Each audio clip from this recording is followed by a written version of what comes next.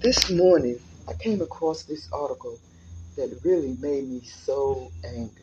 I mean, I have not felt this angry in a long time. I felt it in my heart.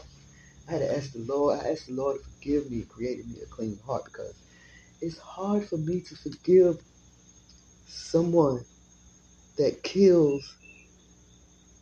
beat up and kills an innocent person, let alone an innocent black person. Because we're so used to white cops killing and beating and killing innocent black people. But in this case, it was 5 Memphis cops, black cops, that beat up a black man, an innocent black man for that matter. They knew good and doggone well that man was innocent, didn't have anything to do with anything, and now he's gone. I remember this story. He died on January 7th, 2023. I did a few stories about this because it just broke my heart. Now the truth is coming out from one of the officers that's on the stand, that took the stand on Tuesday.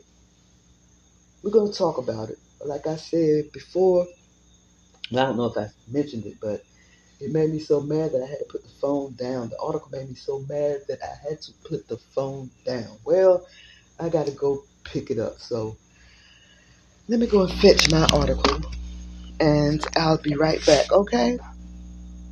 Well, okay.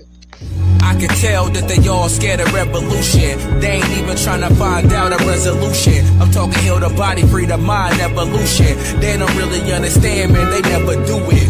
They acting all stupid.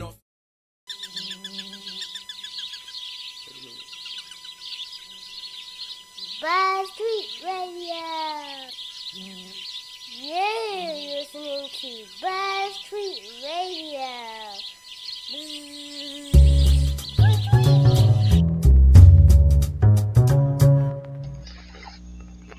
So yes, according to this article on NBCnews.com, a disgraced former Memphis police officer cried on the stand Tuesday as he watched video of him and his former colleagues giving Tyree Nichols the brutal beating that led to his death. Desmond Mills Jr., who was testifying at the trial of 3 other former officers, became overcome with grief when he was confronted with video of him drawing his police baton and telling the other officers near Nichols to, quote, "Watch out," unquote. Watch out, he said. He's like moving them out of the way so he can get his licks in. This is really sad. Really sad. The article continues. I pulled my baton out and hit Mr. Nichols 3 times, Mills testified. Then he broke down in tears as the body camera video appeared to show former officers Tadarius Bean, Justin Smith, Emmett Martin III punching and kicking the groaning Nichols, who was 29. He said, "I wish I could stop the punches. It hurts to watch. It hurts inside so much." Well, you didn't think about that when you was beating him. I guess not. He was weeping real bad on the stand. He said, "I made his child fatherless, and I'm sorry. I'm sorry." Why can't they think about these things before they do it? I mean, I know we all do some stupid things sometimes, and we don't think about things before we do it. But these are police officers, and these are people's lives that they are messing with. This is unbelievable.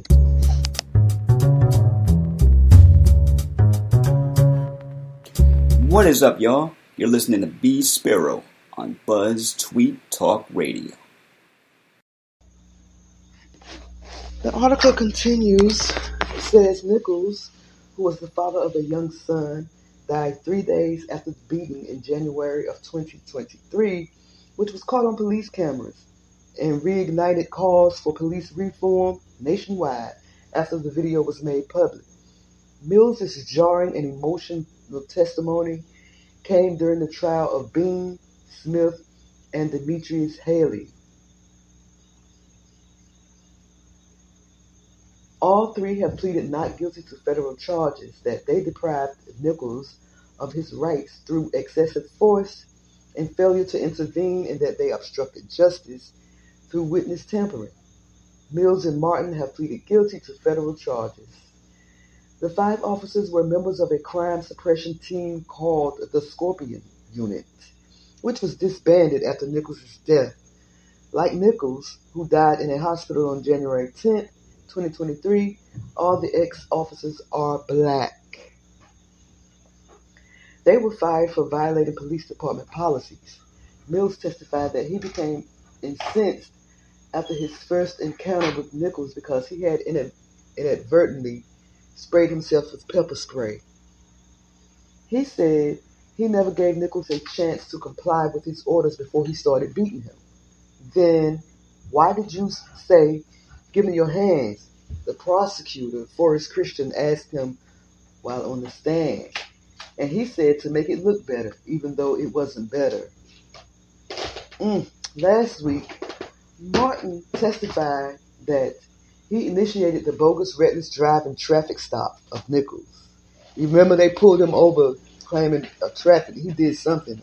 I don't know what I can't remember what they said he did, but they pulled him over for a traffic stop. He ended up dead 3 days later. Martin told the court that it was his first week back on the job after he had been off for about 6 weeks recuperating from a work injury. He said he was nervous and itching to make an arrest. Not only did you make an arrest, sir, but you was part of a murder. You killed somebody. Nicholas, Martin testified, never posed a threat when they yanked him out of the car. Did you hear me? They said, this article said Nicholas did not pose a threat. Tyree Nichols did not pose a threat to anybody when they pulled him out of the car. Even so, the article continues, Martin said Haley pepper sprayed Nichols, who took off running. He said having to chase Nichols infuriated him. He took off running because he was afraid for his life. He didn't know what was going on. Y'all just stopped him and pulled him over for nothing. And now he's dead. He's gone. Martin testified that he punched Nichols at least 5 times and kicked him 4 times. Then, Martin said, he removed his body camera, stood by, and watched Smith and Bean pound the helpless man. He said he didn't want it to show what he was doing. He didn't want it to show what he was doing or what they were doing even.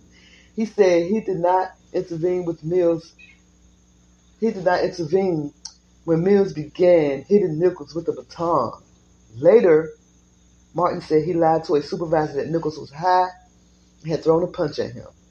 He said it was standard for members of the anti-violence team to keep quiet about using force.